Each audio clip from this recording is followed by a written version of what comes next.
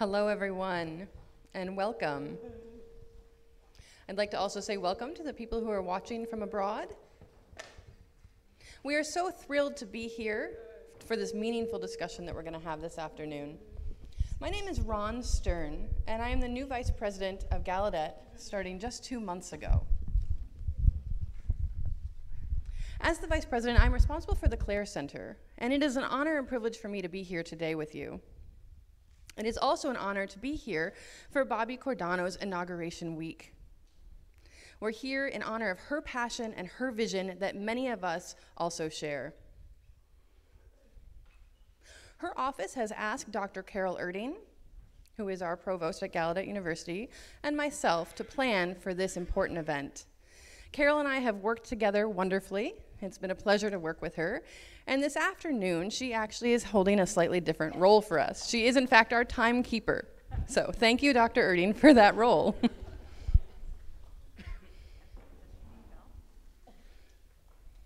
We have 6 panelists planned for this evening. One of our panelists is a parent and is supposed to be getting here at any moment. Of course, DC traffic is even worse than New York traffic is, much to my surprise. I'm obviously a New Yorker. But with that said, we are here to celebrate and honor the translation of important scientific findings that have been found by VL2, our Visual Language and Visual Learning Center and lab here on campus. Those findings state that obviously the brain does not discriminate against language modality. And we'll talk more about that later. This is a stepping board. This is a springboard for us to begin our discussions to take science and scientific findings and translate them to real-world applications. We have our esteemed panelists here to help us with this conversation and engage our thinking in advancing VL2's work. We want to bring this work to the real world. Now, it all starts in infancy. Our infants and deaf children cannot wait.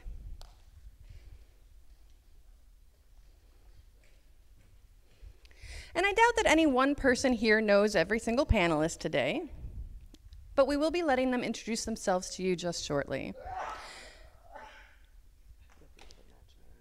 We want to give you an opportunity to match names to faces. I don't know if you can take a guess from looking at that list up there, who's sitting in front of you. But these panelists represent a variety of different roles. We have 6 panelists, 5 who are here at the moment. 2 are parents, 4 are professionals.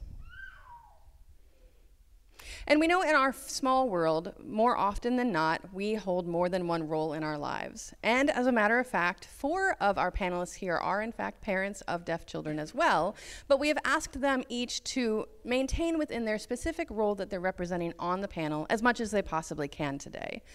We want to have cross-representation of a number of different roles and different views and perspectives brought to this conversation. I will let each of them tell you more about what role they will be holding.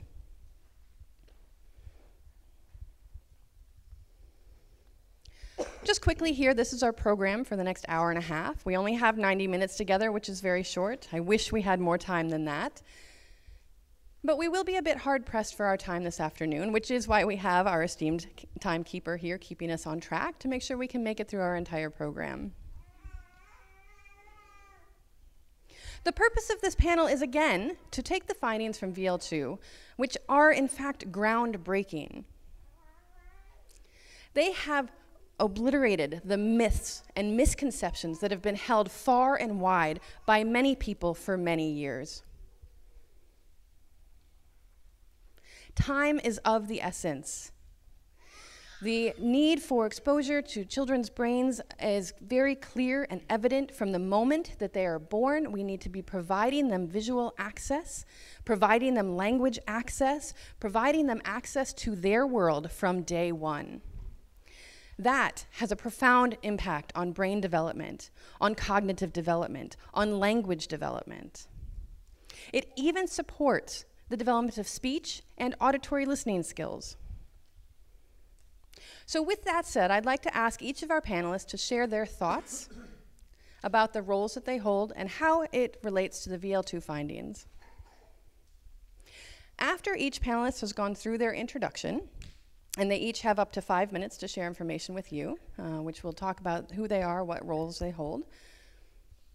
They will then be asking a couple of questions, and I'll explain more about that as we go through. Once they're done with their presentations, we have 3 questions for them to ask, and we will ask each question one at a time, and the panelists will choose which questions they would like to answer and respond to. Now, if we have time, and again, 90 minutes is a short amount of time, but if we make it through this in that, we will have an opportunity for a Q&A session at the end. It might be brief. We might have time for just a couple of questions, and then we will have to wrap up. All right, everybody on board? Great. So with that, our first panelist is our parent, Norma Moran.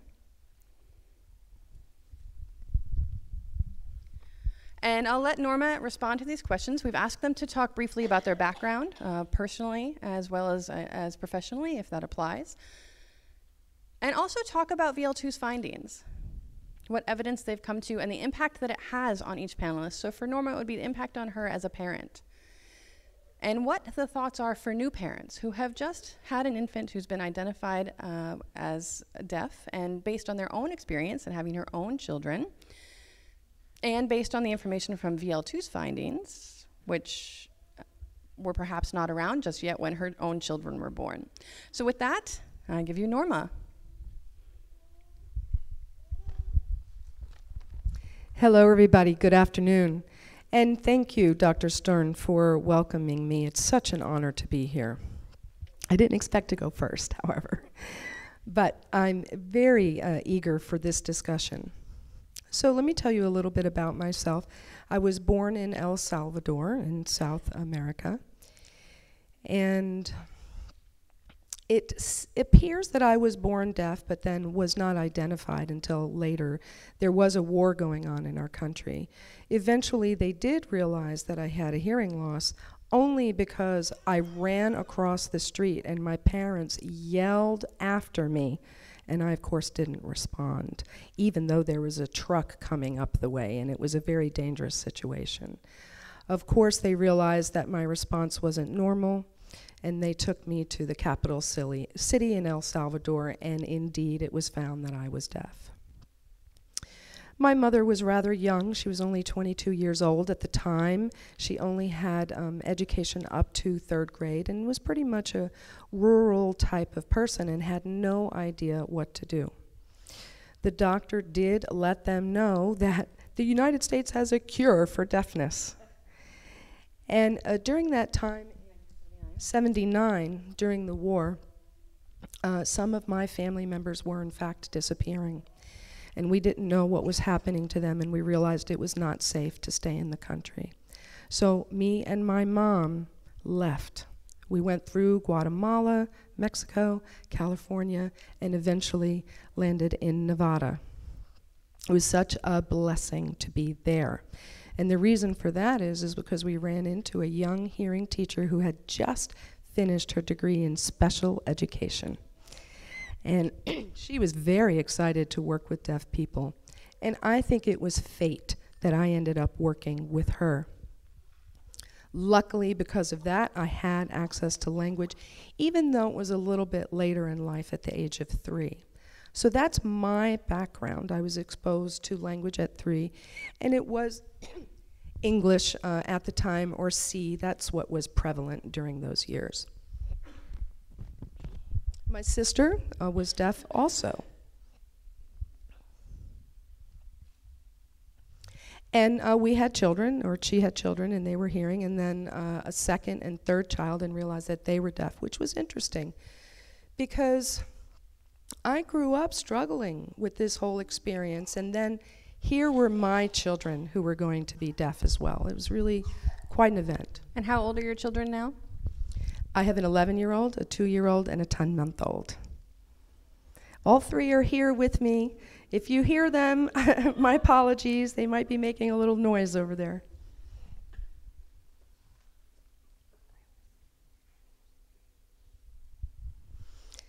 So my youngest are deaf, as I said, and it was a time for me to look at myself and my own beliefs around access. However, it was different because as a mother, I was responsible to make sure my children had access, so a little bit of a different role. And then VL2 came on the scene, and I think it was about 2 or 3 years ago that they started really putting out some of their research and publications and apps as well. So my 2-year-old is able to grow up with those. One of my favorite memories is when my 2 eldest were sharing a story with the youngest. They had an iPad set up. And my second son's name is Ramon, okay? And he was saying, okay, you need to look at me, and he's signing to my youngest, who is Teofilo. And they basically modeled exactly what we as parents did in terms of sharing stories. And VL2 really gave us those skills that was then passed on to our children. It was wonderful to see that kind of growth, and those resources are so important. Thank you so much. Our next panelist will be, unfortunately, Tyrone Jackson is not yet here, so we are hoping that he will join us shortly. But with that, we will move on to our third panelist.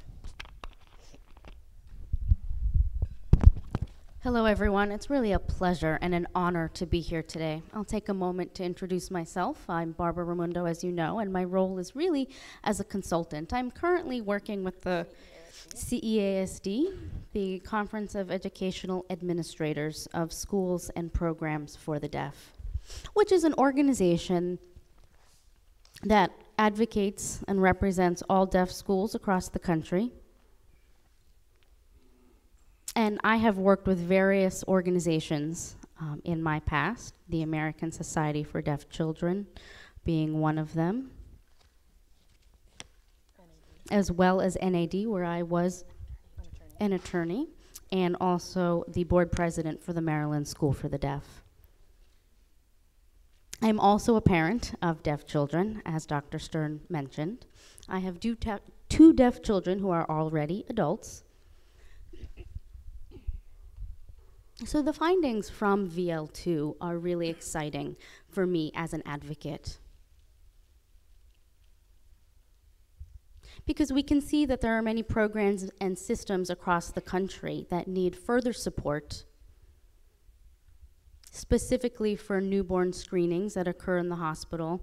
About 75% of those infants are screened, at which point they are found to either be deaf or not. But there are significant gaps in that system, and there are 2 that I'd like to highlight. There is one, which is an issue of training. And Gallaudet, of course, has a wonderful program for early intervention and various other training programs. But there are very few programs across the country that are training early interventionists. People who are working with families with deaf children are not focusing on deaf infants or infants at all. So to have research that is showing where early intervention can provide effective support with deaf specialists and how that involvement is much more effective is significant, and we have not had that. And we have to certainly grow that and mature that with our universities. And programs where families are going and looking for support. Again, I mentioned that Gallaudet has a fabulous program here with the parent-infant program. But there are many parents across the country and abroad that don't have access to such programs. And many early intervention programs don't have deaf education specialists as a part of those programs. So VL2 is providing great research and has wonderful scientists. And we really need to grow those programs and tie in the research findings and their work with those programs. And I look forward to that. Great, thank you, Barbara. So that actually goes back to what Norma had talked about, being born in another country, and comparing what your parents knew as compared to what you know now, and the impact that Gallaudet has had, the access to VL2's work. And you knew that you had some knowledge being a deaf person and growing up with deaf experiences, but then it made an impact on raising deaf children for yourself. Definitely. What it did was spur a thirst in me for more knowledge. Right, and you can see a big difference in the achievement of your children. That is absolutely true. Wonderful. Thank you, Barbara.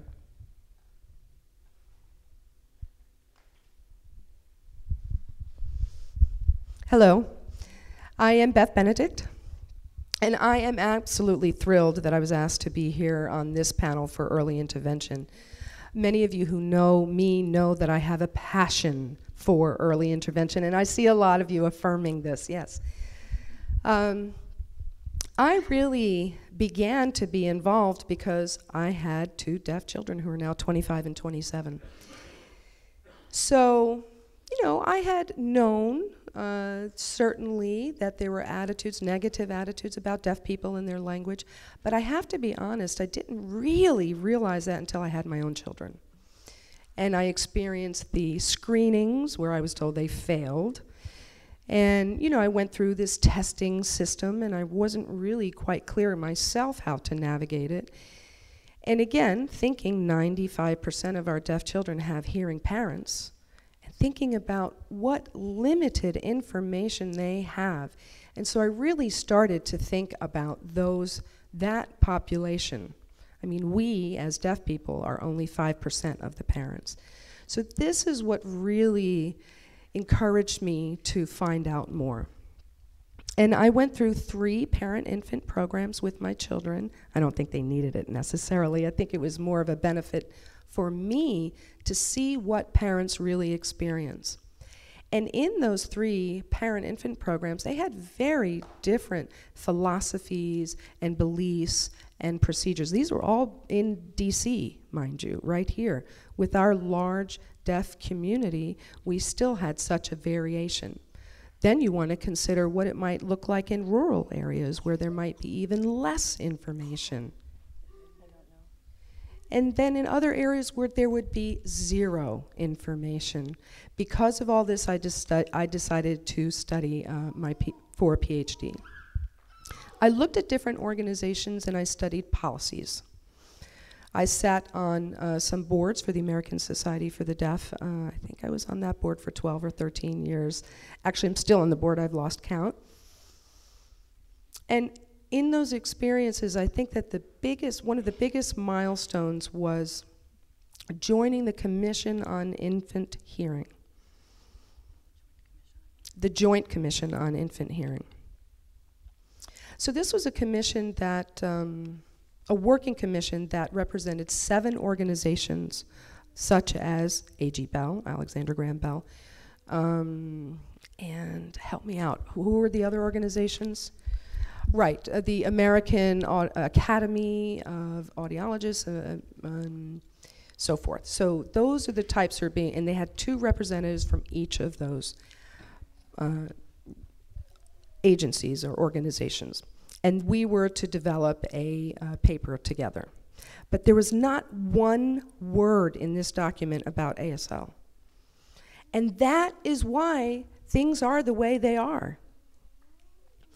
That paper that was produced was a paper that every audiology student will look at. If you ask any audiology student, they will know what you're referring to. So I sat on this commission, and I eventually became chair of this commission for 2 years. And I am proud to say that I was able to make some changes and have ASL in the document and develop ASL mentorship programs. But my next challenge, or the next step, was to really put some teeth to those policies. You know, we can have policies, but if they don't have teeth, they're ineffective. So I really believe that is our next challenge, our next step.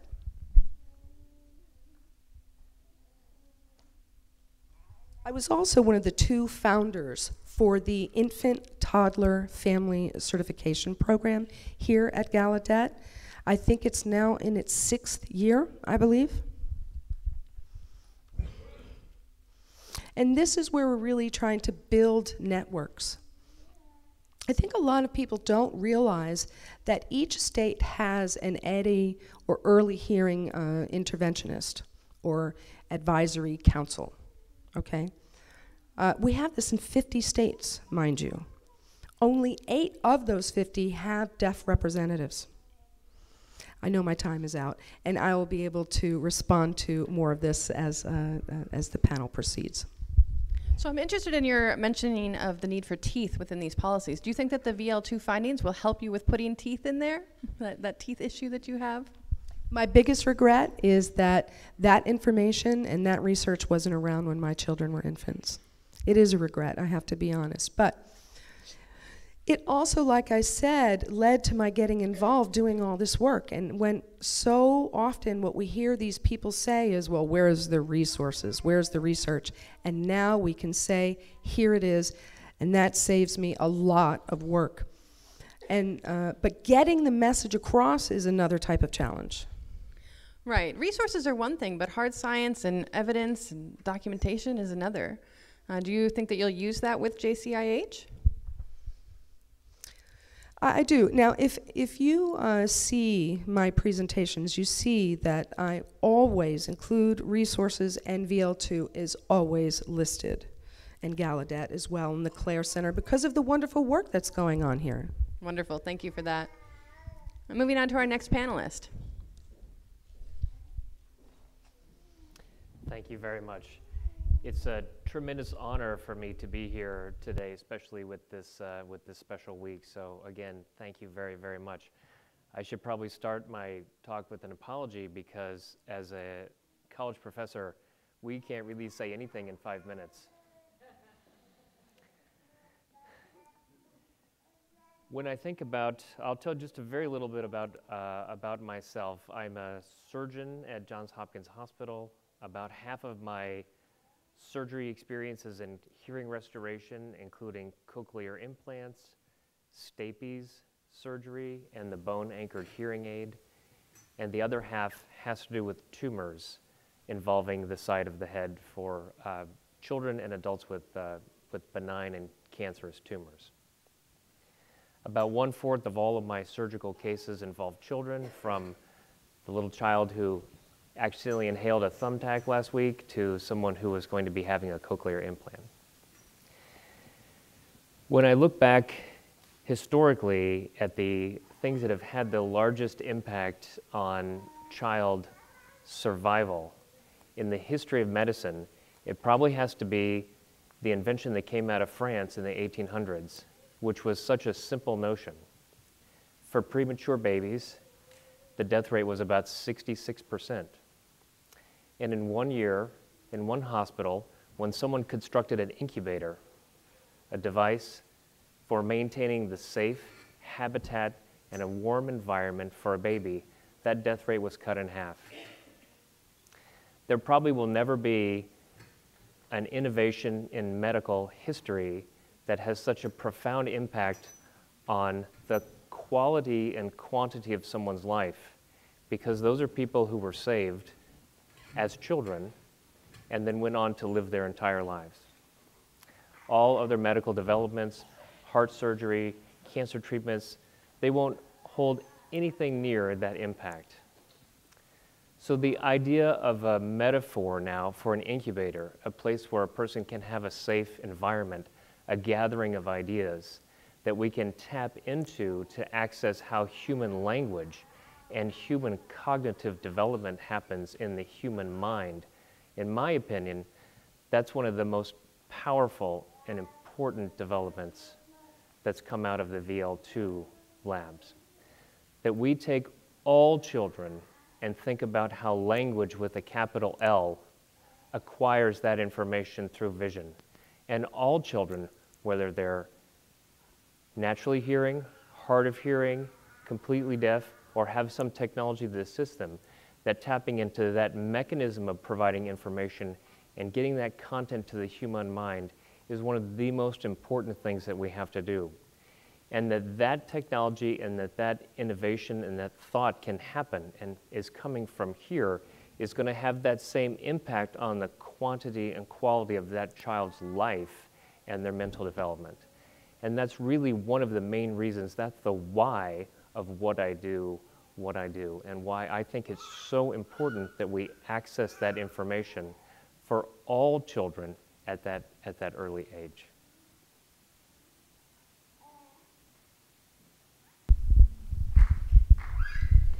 Wonderful. I think that really makes you a truly unique individual.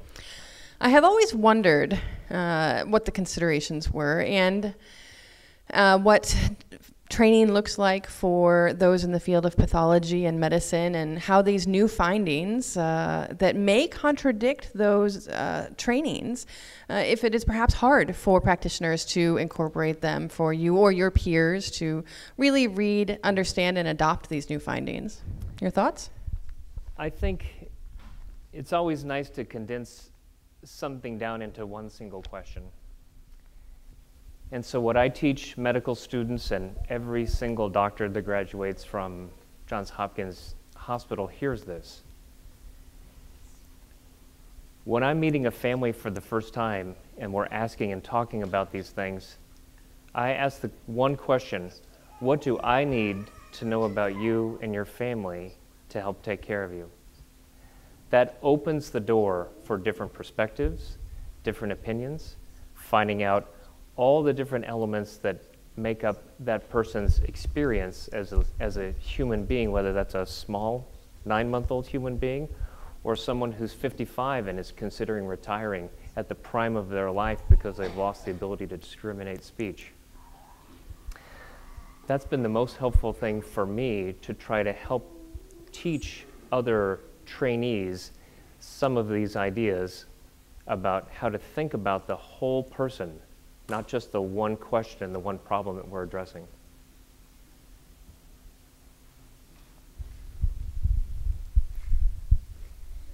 Great, thank you very much. And now on to our next panelist. Hi everyone, I'm Debbie Trapani, and I currently work as the principal at Kendall School, Kendall Elementary School. Prior to my time at Kendall, I've been a professional for 25 years, and I started my work as a preschool teacher. And in fact, some of my former students are here as parents of children at school now. But that aside, I started my work as a preschool teacher, and I worked at Kendall at the time. I then got a job in Delaware, and I moved there. And the reason that I mention this is because my work in Delaware was as a parent-infant teacher. And that meant that I had the balance of working with both the children in the playroom and also doing home visits and interacting with the families. At that time, this was roughly 20 years ago, I wanted to make sure that the parents were knowledgeable and had information and that they could make informed decisions. So I was always out there looking for any research I could get my hands on in order to share with the families. I wanted to talk about the importance of language, of sign language, of spoken language.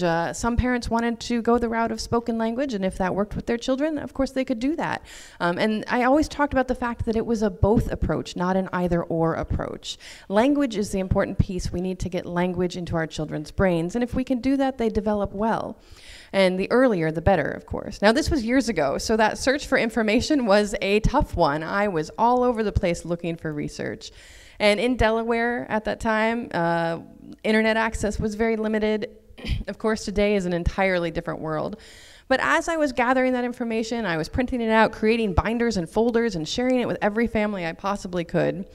And soon after that, EDI, the Early Hearing Detection Intervention program, was established in Delaware. And there are so many acronyms, I can't keep track of them all, but NCHAM was also developed, and they started to disseminate information, and the state then created their own advisory board. And Barbara Raimondo was in touch with Delaware, contacted me, and asked me to get involved with that committee. And I said, sure, why not? So I hopped on board, and it really was the first time that many of the people on the committee had met a deaf person, in fact, was when I joined the committee. And I realized how much those people really didn't know, but how much they thought they did, and how dangerous that was. The knowledge was all over the board, the amount of knowledge, what people thought they knew. And so over time, we started to develop some awareness and some shared understandings and common ground. And later on, I became the administrator. I was a coordinator of statewide services, and that meant that I worked with families. I met with families and it was the statewide services for the education of deaf students and specifically supporting families, and I worked as an early interventionist. And through those years, I realized that early intervention was not just about working with the children, but also working with the families and the educational systems, and also supporting the educational service providers who work with the children and their families. And that piece is just as critical, because they're working with children up to the age of 5 years old, and they must have that knowledge too. And this was before VL2. And the findings from VL2, to me, were awe-inspiring, right? It was validation of all of the work that I had been doing over years and years. That was amazing to me. It really felt like a culmination of years of work and years of support that I had invested. And for me, my goal has always been, throughout all of this work, is for parents and families to have the opportunity to make a truly informed decision, which means they have to have access to information, be it research, be it what's going on out there in the field. They need to know what to do with their children, and they need to know now. It can't be a we'll explain it to you later type situation. They have to know now, and VL2 makes that possible. Now, I think that one of the challenges really is that we have the VL2 research available, but what is happening within each of the 50 states, and I've talked at length with Barbara about this, and Beth as well, each of the 50 states have their own interpretation of the research and the information. And so it's kind of like dealing with 50 different countries even, because they all use the EDI policies in their own ways, and they all interpret them in their own ways. So getting the VL2 research connected to all of those people and then connected to the services that are provided for families is challenging. But we do need to ensure that children have access to language, that families and parents have access to information, and that needs to and services as well, and that needs to happen immediately. Like it or not, you know, Gallaudet and Washington, D.C., and Baltimore as well, the onus is truly on all of us to show and demonstrate these practices and the changes that need to take place. It's really on us to do that, and if we can't do it here ourselves, then I'm not sure how we can expect change to happen anywhere else.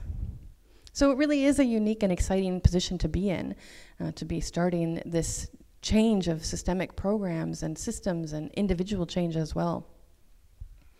Yeah, I'd agree with that. That's absolutely important. Truly, this is the time of opportunity. This is when we can leverage the work that's being done, because parents don't have to be fluent signers. The VL2 research is saying that the parents don't have to be fluent signers. It's okay if they aren't fluent, that any type of access to visual language from day one is what's going to help their children. And so now it's up to us in how we can support their children, support them in supporting their children for the rest of their lives, and providing access to more information so that their infants can get that information and their brain can develop on a better path. So with that, I believe we'll move on to the first of our 3 questions. I do not believe Mr. Jackson is here yet, unfortunately. Okay. So our first question.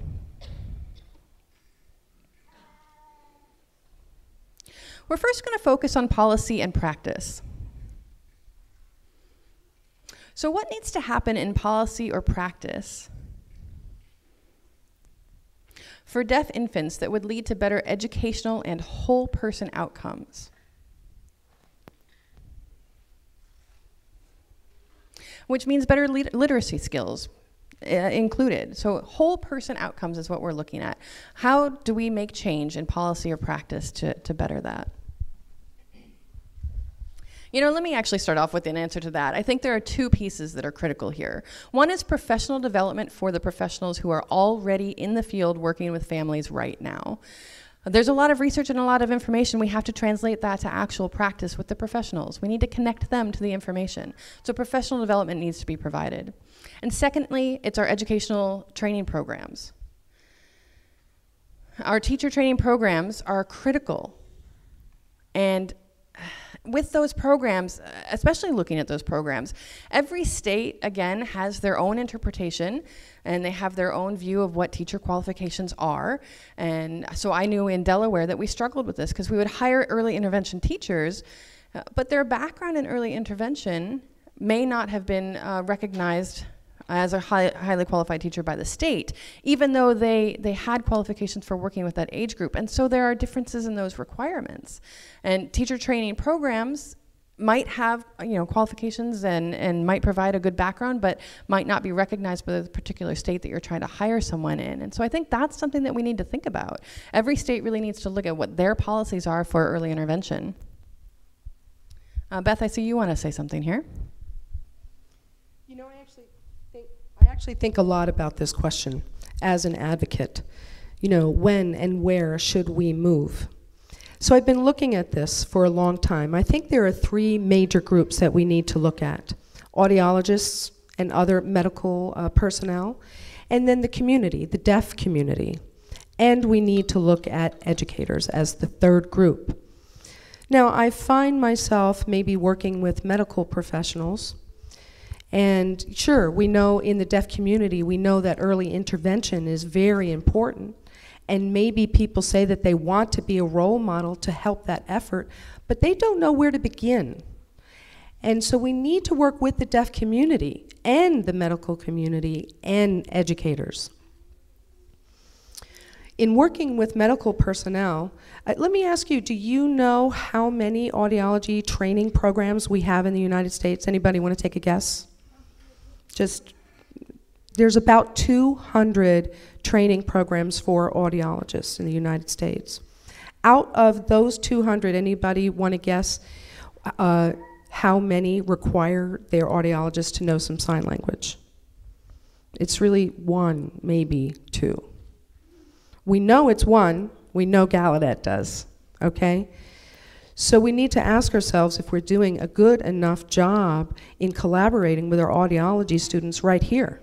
Perhaps we could do a better job, knowing that it is even worse in other audiological programs. So 1 or 2 out of 200? Sacramento, California says that they maybe include ASL, but we haven't really been able to verify that. Now there's another 20 training programs that do offer ASL as an elective. The remaining 180 have no requirements whatsoever. And we know that audiologists are very often the first person that's encountering, and they probably haven't graduated from Gallaudet. And these are people who have no training, so how can we close that gap? I think we need to work with Asha, and the 2 of us have worked with them a lot, but that's not an easy road at all. Sometimes we feel like we're partners in crime in that endeavor. I'm sorry, can you tell us what ASHA is? Yes, it's the American Speech and Hearing Language Association. I think they have over 50 or 60,000 members, and they have this huge headquarters with glass walls everywhere. Now, they have established a criteria for people who would get requirements from this. And we met with them and we asked, why isn't ASL listed as one of these requirements? And their response was, well, it is. Well, I don't really think that's the case when they phrase it such as must have some awareness of sign language. That could mean anything from, I understand it exists, and I know that deaf people use this thing that they call ASL, all the way to somebody who's truly fluent. How do we measure some familiarity with? Okay, so that's the medical profession, educators, and then the deaf community. We need to work directly with them. I would love it if each state provided mentorship programs at no charge to families. Minnesota is one of the 8 states that actually has a wonderful deaf mentorship program. And some people say it could be better. I think it's really wonderful, and it's certainly a lot more than other states are offering. So again, we need to work with all of these groups to make some movement and progress. I would certainly agree with all of the comments, of course, but I would like to add something interesting. In the JCIH papers, there is a requirement for all programs And one of the specific recommendations that the paper goes into is that people need to be involved within the EDI programs and systems, and to have deaf people in particular involved.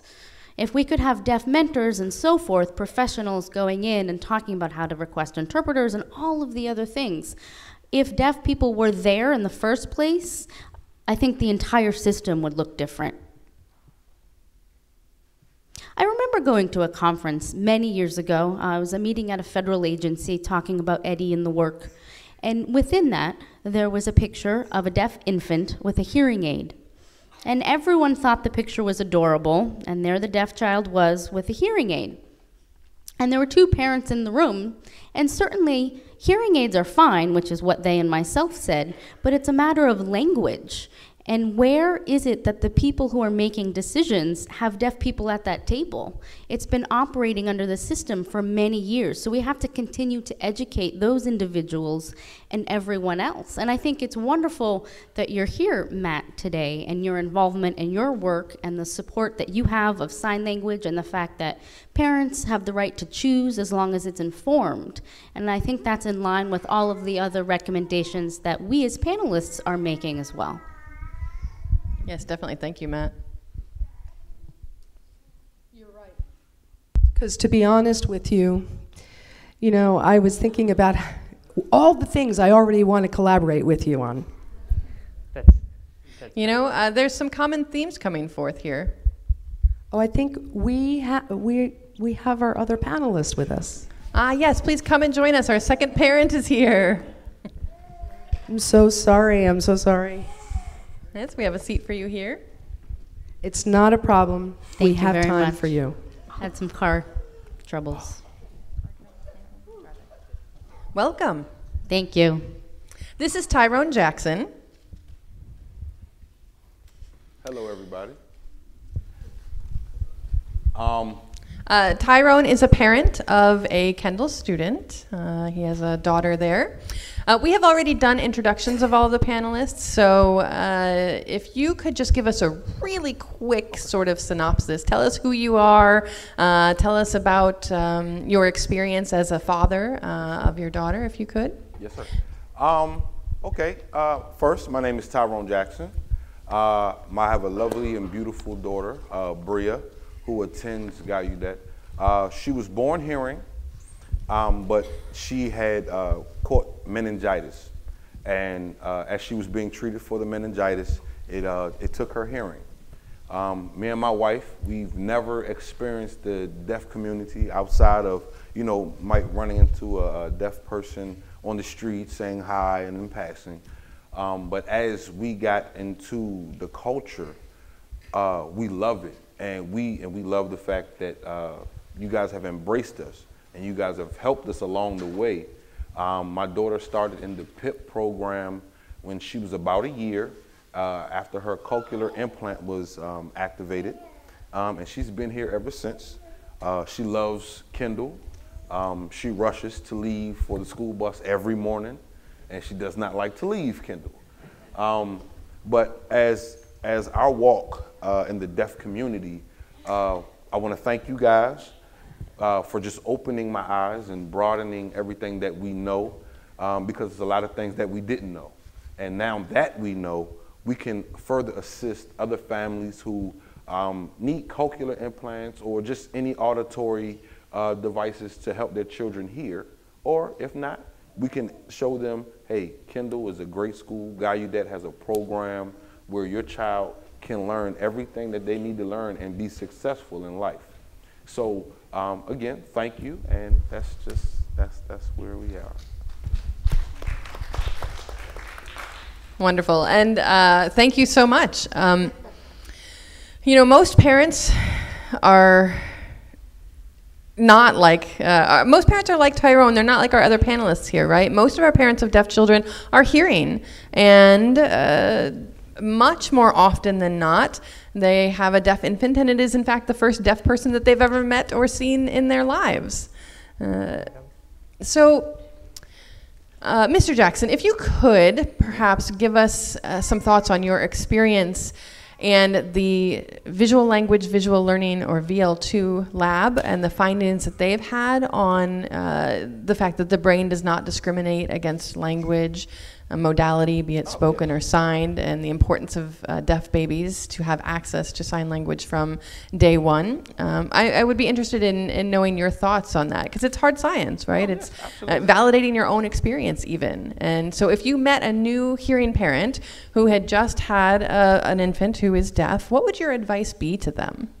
Well, I love answering this question. With the V2 program, I believe that all children, both deaf and the children who do have auditory, should learn sign language anyway. So whether a child can hear or they can't, they should learn sign language because it is language. It is a form of communication. I've gotten to a few verbal arguments with people who are totally against cochlear implants. But and the question I would pose to them, if your child could hear and it was taken away from them, would you allow them to hear again? She got silent. I said, well, I don't know what you would do, but I did. Because you don't want to limit your child at all. You want them to have every opportunity. If they choose to have auditory, okay. If they choose just to use sign language, okay, that's fine. But it's nothing wrong with having both. Being bilingual is awesome because now I can talk to my daughter and translate for my mom and have the same conversation, and I'm still learning. So I think it is really awesome. I think the VL2 program is awesome because they've helped us tremendously, tremendously. My daughter, when she first caught meningitis, she didn't have any words. You know, she would make noise. Now my daughter can say words, and my daughter can sign at 3 years old. That is amazing. So imagine what she can do another 3 years from now. Imagine what she can do another 3 years from that. So I'm just watching amazement, and I'm so proud of where she's come from. And as far as parents who have had hearing children and who don't hear now, I would advise them, yes. If your doctor gives you the option, or matter of fact, give your doctor, do we have any options that would allow my child to hear again? And follow that by going to, by having sign language as a part of their normal education. So if they're not getting taught at school, as a parent, you should learn, because one day he might not choose to talk. That's another reason why me and my family also chose this, because as she gets to be an adult, she might not want her cochlear anymore. And she might just want to strictly use sign language. No problem, because we're learning too. So if that's how you want to communicate to us, that's how you want to communicate to us. But at least you have an option. So I just don't want to limit our children. I believe all our children should have options.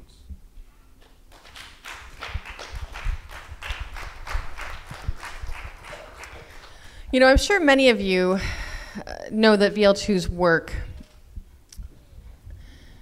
has conclusive findings, and some of the findings that have emerged or are still emerging is the beginning recognition that visual language in fact helps a child broaden their span of view while they're reading the printed word, and it gives the brain access to more visual language in that way and develops in a different way. And so that helps with literacy skills, and that part of VL2's work really is making an impact not only on deaf children, but perhaps on all of humanity. And I think that fits exactly in with what you were just talking about. So wonderful. All right, so thank you, and I think we're ready to move on to our next question.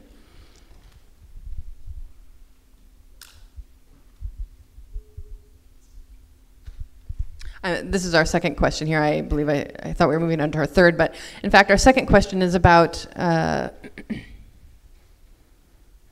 well, we know that policy and practice are critical. But perhaps what's even more important, and perhaps what can make an even larger impact on all deaf people, is the interpretation of policy.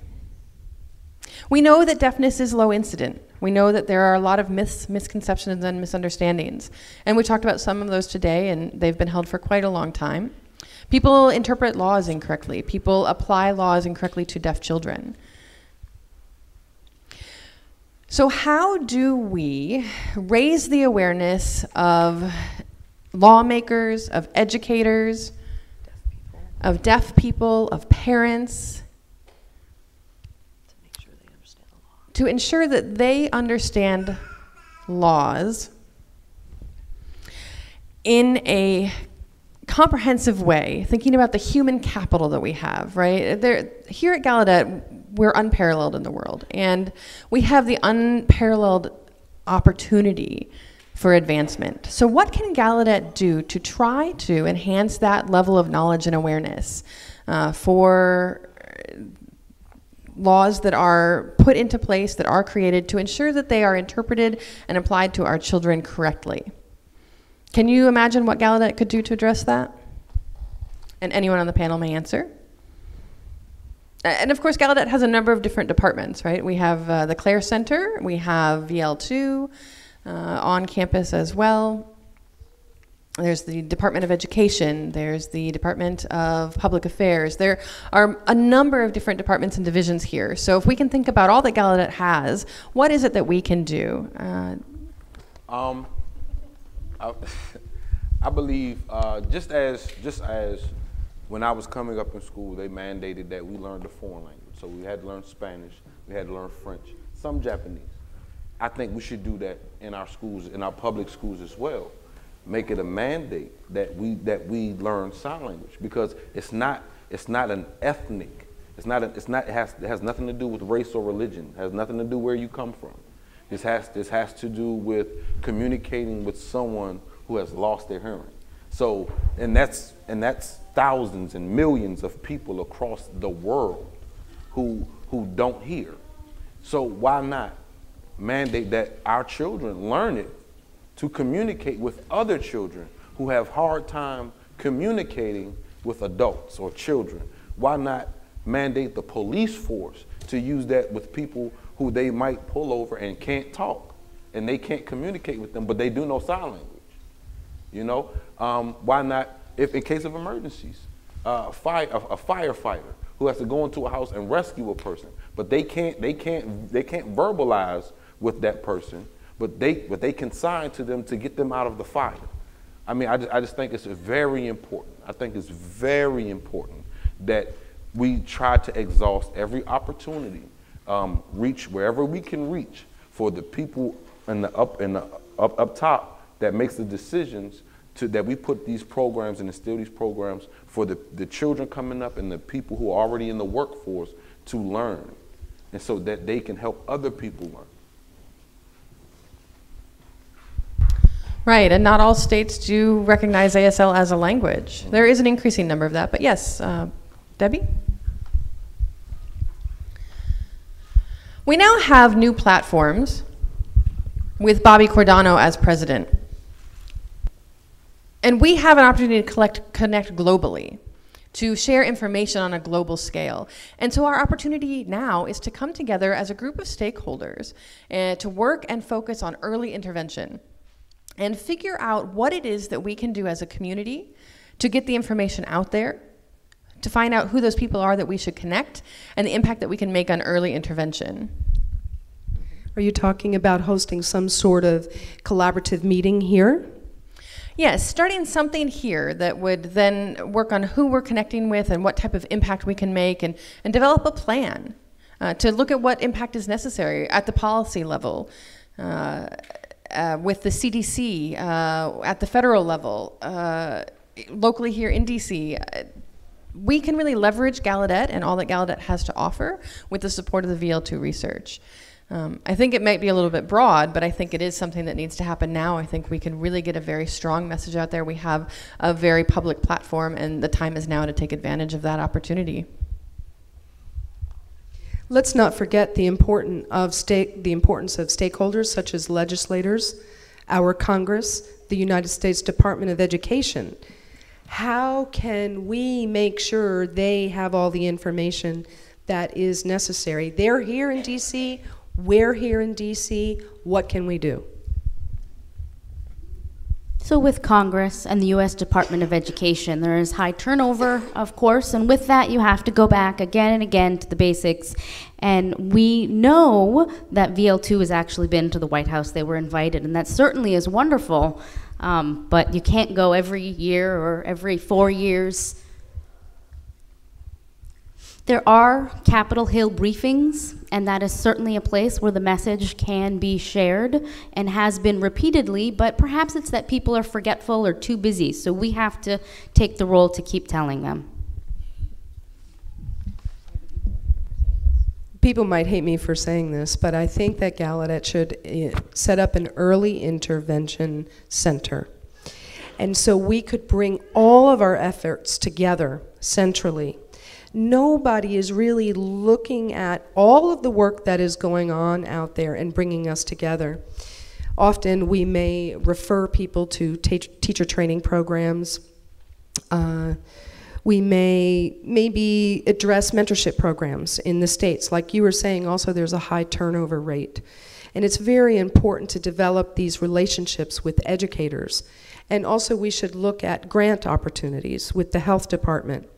A person there could really be responsible and take the lead rather than every time we need information trying to find out where that exists. So I believe that if we had an early intervention center here at Gallaudet, that would be very helpful. Do you know, by the way, if you did a Google search, early intervention doesn't even show up as a Gallaudet-related topic. So I think we need to centralize everything in a single office, bring all of the efforts together. I know all of us are doing amazing work, but who's really cognizant of everything that is going on out there and bringing all of our work together in a synergistic manner? I agree with Beth. We have a lot of resources out there, but sometimes it's a little overwhelming and I don't know where to start. Even as a deaf person, having a deaf child, I struggled. So I can only imagine how hearing people feel encountering this. There's a lot of information out there and it is not coordinated, it is not centralized. We do have the findings from VL2 and that is very significant information, but the name is somewhat intimidating. VL2, I think that's all too highfalutin and it doesn't really apply to me. And perhaps other parents feel the same way. They might feel that that research is a little bit too scientific for them. So we need to present the ideas and we need to present the work in a way perhaps that's more friendly.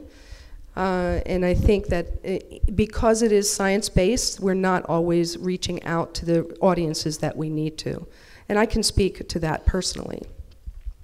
Now, as a deaf parent, I realize that I have an additional responsibility, which is to mentor hearing families. I know we're all busy. I do have my own children, but I really do see this is my responsibility. My second son's class, he's in the PIP program even for 2 years. It was still a little hard for him to make an adjustment. And I think, you know, because of some isolation and so forth, and finally I got to sit and talk with the teacher, with other parents. And in just those simple interactions, I see how much everybody learns. And I tell people, make sure you need, you know, take time, 5 minutes, 10 minutes to reach out to these people. We are the ambassadors of the deaf community. We are the front lines when it comes to our children. Now, in my second son's classroom, there were 12 students last year, so that was very big. And this year, there's only 6. And it's because they've all gone to other schools. So they're all involved with the PIP program for such a brief time. And we have to really use that time to emphasize how important language exposure is, regardless of what kind of amplification you may choose. We as deaf parents are more responsible to get the message out there. And it's not only You know, I don't really feel like it's an obligation, it's a joy. I think all of us really need to be more involved with that. And like I said, the VL2 findings, I think, need to be a little more user-friendly. And when you're speaking not just to deaf parents, but also to hearing parents who have had this experience, like Tyrone here and his experience with his child, right? And could Gallaudet perhaps do more in terms of providing parent training and support so that then we could, you know, do that job with other parents as well? I think that's a really great idea. Yeah, I do see more and more mentorship programs, but I think deaf people need to learn how to provide that type of mentorship. Actually, Dr. Stewart, I believe you wanted to hop in here. Thank you very much. There's a well-known story of Alex's lemonade stand. And Alex's lemonade stand is the story of a little girl who had a terminal cancer. And she set up a lemonade stand not to help herself, but to help other children. And her story is so compelling and so tearful, really. It's been made into a book, and now, if different groups want to raise money, they can get a packet from the foundation on how to set up their own fundraising in Alex's name to benefit whatever group they want. Mm-hmm. In a similar idea, there was a little boy who was traveling with his family in Italy, and he was fatally injured in a car accident. Well, his parents decided to donate Nicholas's organs to a different country, to a different group of people. And there's the most beautiful sculpture to celebrate Nicholas's life with 16 different bells. Each one makes a different note. And it's the 16 people that Nicholas saved. And when the wind goes through there, you can hear what's called the Nicholas effect. Now, as a fan of history, I think about Alice Cogswell. I think about Alice drawing symbols in the dirt for Mr. Gallaudet. And that's how he recognized that there was a brain in there. There was not dumbness. There was lack of speech. So Alice Cogswell served as this amazing symbol. And when I drive by her statue and I see her signing the letter A and looking up at Mr. Gallaudet with the primer letter A, it deeply moves me every single time I come here to this campus. And then the final idea to bring all this together is, what about this notion of crowdsourcing? How do people get ideas together, and how do they fund them and sustain them? Well, how do I help Alice tomorrow? What resources can I give her, and what can Gallaudet as an institution provide? Well, if there were this ability to, say, sustain in a magnet language school, an ASL language program for interested students, and that wasn't taught by one super expert, but it was crowdsourced by loving parents who learned ASL, by loving professionals who know about the Big D deaf community and understand ASL. That would be Alice's effect out in these community schools, and it could be right here in our magnet schools in Maryland, in Baltimore, or DC, and extend out. And then each one of those people that learns ASL that then can communicate to a deaf person, I think that's how we have our little mustard seed that grows into a great big plant later. Actually, thinking about your profession as a physician and the idea of pre-service, medical school, in-service being practicum and residency, how can we better get VL2's work into those settings, share the findings there?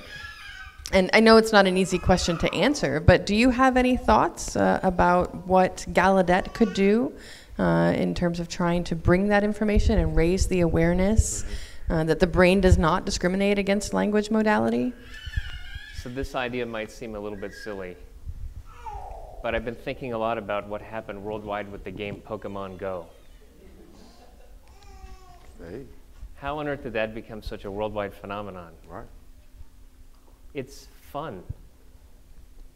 If Gallaudet sent me a link that said, we want you to take this primer, it's a very simple children's book. We're going to teach you and you're going to have fun. I'm going to teach you the different signs for your basic Dr. Seuss book.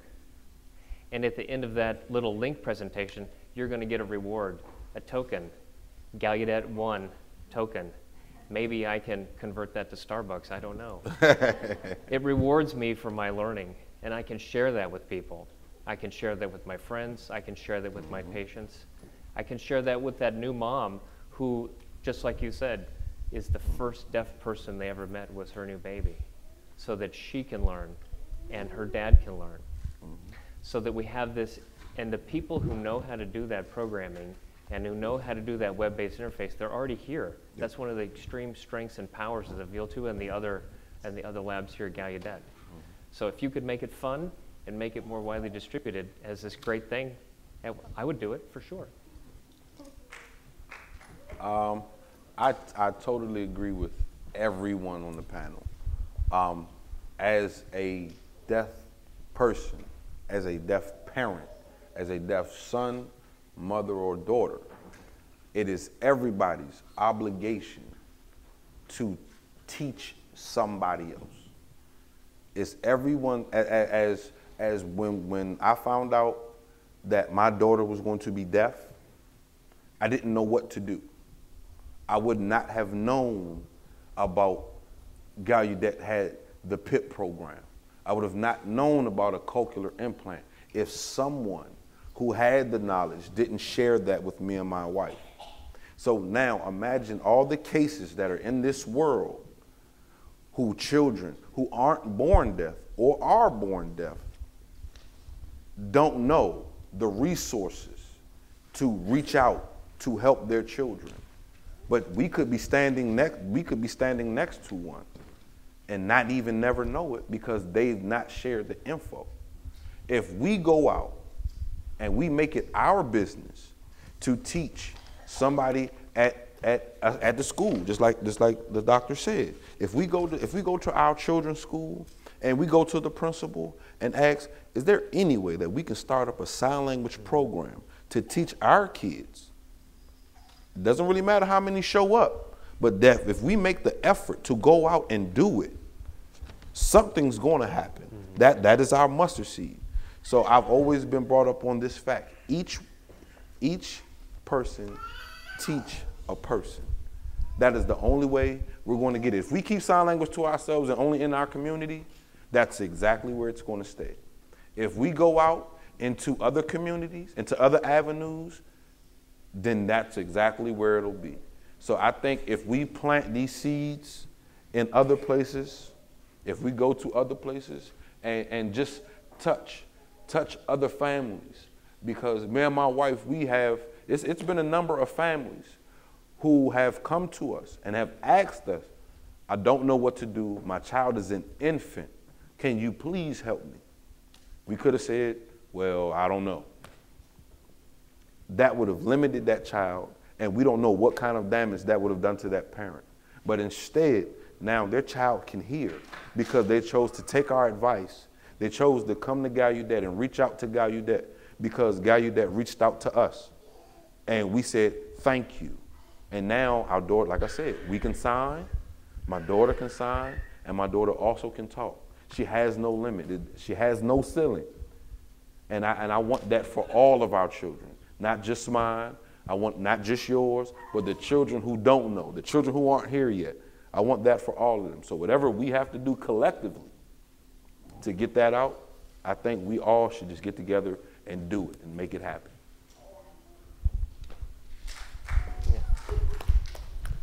Thank you. Yes, thank you. I think we will now move on to our third and final question.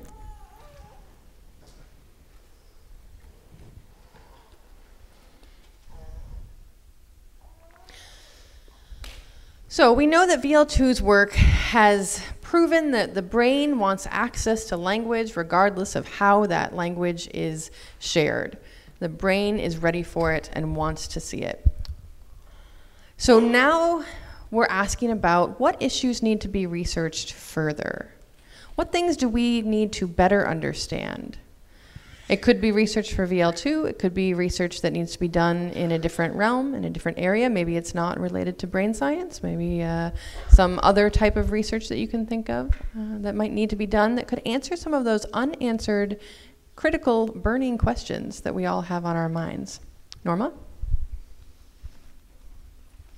My children's father set up our own YouTube channel. and we like to film our children. And it's because we want to expose them to Spanish as well. And, you know, we don't really know how it works, and we're just trying to figure it out. And we want to make sure that we are exposing them in the right ways, in making sure that we're applying more appropriate strategies for working with more than 2 languages, for working with 3. So you'd be interested in a trilingual approach and the impact that would have on deaf babies? Exactly, and what types of strategies and techniques should be used. I really feel like we're just figuring it out as we go. Interesting. Does anyone else have something they're wondering about? I'd be interested in knowing how families process the information. What hooks families in to really understand the needs of their children? We can put stuff out there, right? You know, but is there some magic formula or something that we could present to families that would really get them to understand immediately the importance of this information? And could we get that from, you know, perhaps families that have been raising deaf children for a while, those who are newer to it? What could we as the deaf community do within, you know, our communities to really look at that and identify that information? I think you said a similar thing, where you said that the findings from VL2 might be a little bit intimidating, and perhaps reframing it might be advantageous. I think that's a very good point. We really need to think about how we're delivering this message in a non-threatening, comfortable way. You know, the language that we use is so powerful in doing this. Absolutely. Framing is critical when we're providing services as well, right? We need to know what the research is, but we need to connect that to the service providers that are working on the front lines with families, as well as the teachers. And your point is that we do need to maybe research exactly that. The language that we use, what type of narrative are we using, what type of discourse are we having with legislators and educators? Absolutely. Good point. Any other burning questions? I might be bringing forth a different perspective. I think that more research is certainly fine. I think research is welcome. But I also recognize that we have had screenings, we have early intervention, we have requirements, we have the JCIH recommendation and papers, we have accountability for schools as children are older. There are so many things in place. So let's go with what we have. Let's make that work. Let's strengthen what's already available. And how would you recommend we go about doing that? Well, again, I think there are a lot of ideas that we've all been talking about as educators and as various individuals working with different communities in different settings. And we need to provide more education for them. And using the example of deaf mentors, which have come up on this panel, and we see its presence slightly growing some, but it's new. Why wasn't that there in the first place when these systems were established originally? So we're still chasing some of these issues, and maybe it's a matter of education. I think it's maybe unfair of me to ask you that question, because I think it's one that we've all been trying to answer for a very long time. How do we make what we have work? How do we make it more effective? Did you want to add something? I sometimes wonder if we need to find just 1 or 2 or 3 states and really work intensively with them. You know, like you said, to identify a strategy, to identify what our next steps are, rather than spreading ourselves out so thin. I mean, we're talking about 50 states, but really think about how many countries there are. And then think about how many systems and languages we need to encounter. So perhaps that's not realistic. So perhaps we should start with 1 or 2 states, build some strong programs that can be models for other states. Right now, we don't have a single model. How can we even move truly if we don't have a model that we can hold up? So I think we should maybe identify 1 or 2 states that we sense might be most receptive to this work. Great. There's a lot of wonderful thoughts happening up here. Carol, how are we for time? Can you tell me how much time we have left?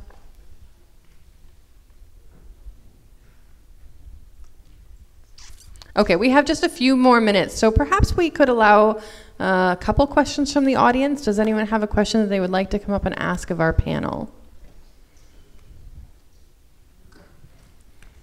Okay, yep, you can come on up.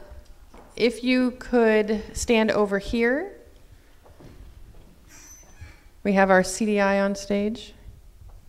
So if you have a question, come stand over here. Actually. My name is Oscar.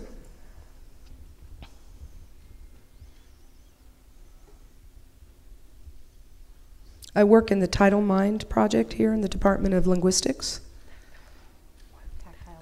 Tactile Mind in the Department of Linguistics, and I am a deafblind individual. So I really want to talk about something that's so important, and I agree that getting to these babies in infancy is so important. Now, I became deafblind at 5,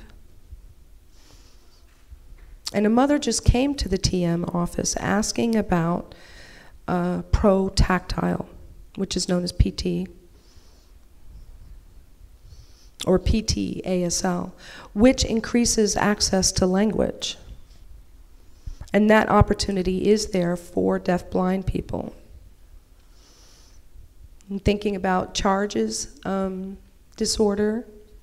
And this, so I think what's important here is that we're not only thinking about deaf children, but we're thinking about deaf-blind children.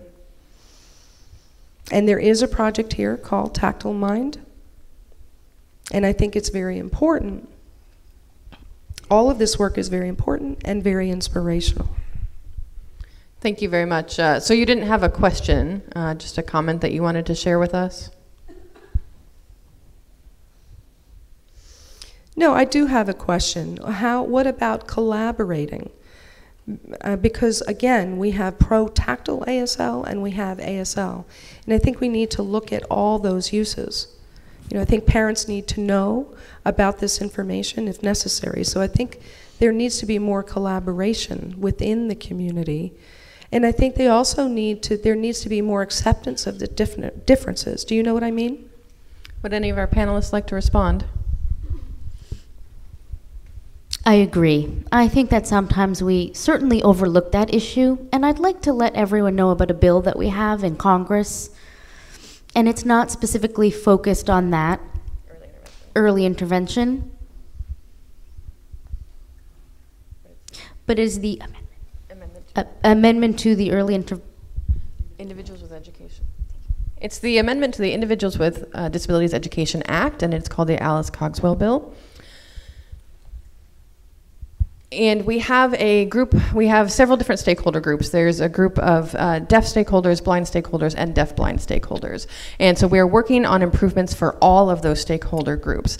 And educational systems such as early intervention or general education, they all have a number of deaf specialists and experts and those experts in language as well. But we are trying to work on improving this situation. It's called HR 3535. If you want to, you can check it out online. There's a lot of information there. But I think that would address some of the concerns you've raised. All right, thank you so much. Checking on time again, because I know we are near the end here. So with that, I would like to ask if I would like to ask the person for whom none of this would be happening without their presence to come to our stage. President Bobby Cordano, do you have a few comments that you'd like to share on what you've seen from the panel here, what we've talked about with Gallaudet and the future, and help us move forward? Dr. Cordano? Excuse me, President Cordano?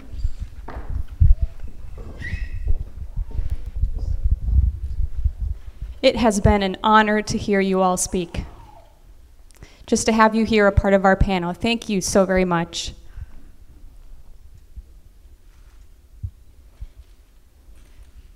One thing that I think we should have mentioned at the beginning is that Dr. Stewart is also on our Board of Associates here at Gallaudet University.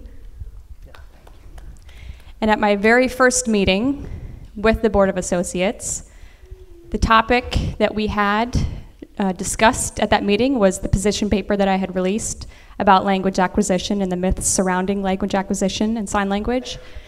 And we had that conversation, and I think we became strange bedfellows. You know, having a doctor there, a part of this discussion, serving as a surgeon who does a lot of the cochlear implant work, and then being here at the university advocating for sign language education. So I think that maybe you have more of an esteemed role than I do. But what you see happening here this evening with this discussion, this is the richness of the diverse perspective that we have, a part of our world. We have families who have children who are learning language, and there is a shared passion that we can see with all the people who are here. There's so much that brings us all together. And the hope that I've felt from hearing from all of you speak was probably some of the highest hopes that I've ever had of knowing what's possible and being able to build this vision together. I think that you've built the platform for this to continue to happen, and to think about how we can get the message out can start from here. I think some of the planning work can take place, and I think we wouldn't be mad at you, Beth, for some of the recommendations and the vision and the dreams that you'd like to see happen here at Gallaudet. Thank you. I think that the point is that what you've talked about here is a great idea. I think that all of the ideas that we've talked about are worth considering and figuring out how we can make this happen and see what's possible. So you've given us a lot to think about, a lot to consider for the potential of raising money for some of these ideas to come to fruition, and then how we can best structure this work here at Gallaudet, how we can network with parents. We've talked about the importance of the moral obligation as deaf individuals to be able to support others and not just ourselves. I think it's time to no longer keep this language to ourselves, but to make sure that it is shared with the rest of the world. I think we also need to love our children and make sure that we are meeting the needs of our children for today and for tomorrow. Thank you all again for being here. Thank you for coming. This has been great. And in closing, it is obvious once again that VL2 has a clear message.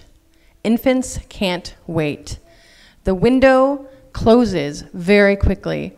And so the opportunity for language exposure and development needs to start on day one and needs to be provided for deaf children through visual means, as well as other means that are accessible. So with your comments and with you coming here, you really represent a whole nother window that has now opened for us. And that is the window into our future and into the future of the field of deaf education. We are now at a make or break time. And you bring hope with your vision, your passion, and your commitment to the translation of this new science and these new findings that VL2 represent for us, and the serious change that can take place within our systems and the way that we work with parents of our beloved deaf children. So thank you so much for that. Thank you, and I think that we've seen a shift in what's been said here. I don't know if anybody else noticed the shift with what was stated. The original quote was, "Deaf children cannot wait." And I think that after hearing from some of these individuals speak, that our language is now different, saying that babies cannot wait. So we've heard you loud and clear. It's like yesterday, we had the panel on global leadership, and someone mentioned the famous quote that it takes a village to raise a deaf child, right? It will take all of us to approach this task. This is a large community, and we all need to be involved in really changing the future of deaf education for all of our deaf children now and the infants that are still to come and the language acquisition they need. So thank you all so much for being here with us. Thank you to our panelists. Thank you.